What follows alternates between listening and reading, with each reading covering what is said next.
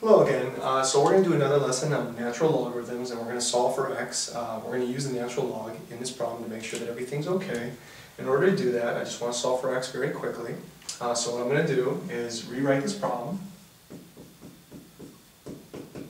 and solve for x. So what I do is I add 7 to both sides, and when I do that, I get 5e to the negative x equals 9, and I divide by 5.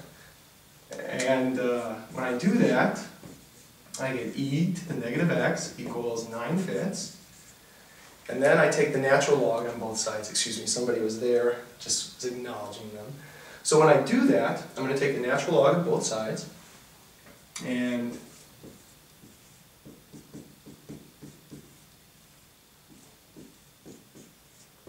these cancel.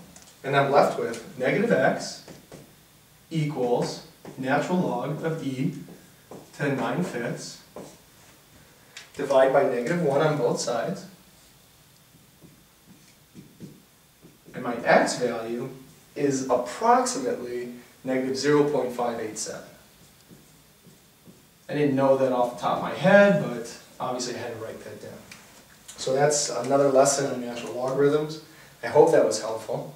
Other than that, have a good day. Goodbye.